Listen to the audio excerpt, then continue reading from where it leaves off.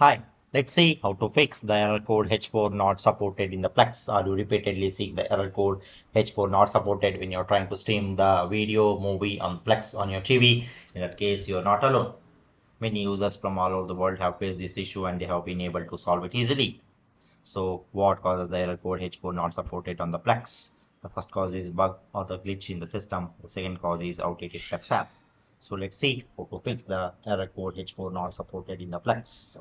The first method is click on the retry button. The first thing that you should try is to refresh your Plex app for the TV. To do that, you will have to click on the retry button that has appeared under the error message. Second method is uninstall and reinstall the Plex.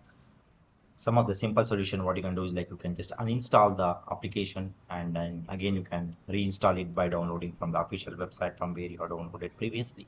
The third method is wait for some time.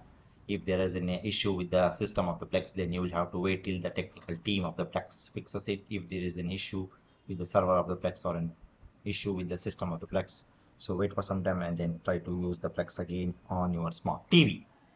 The fourth method is seek support from the Plex support team.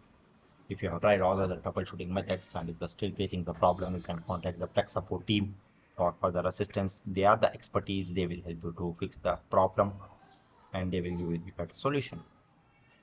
Okay, so that's all about this. Thank you.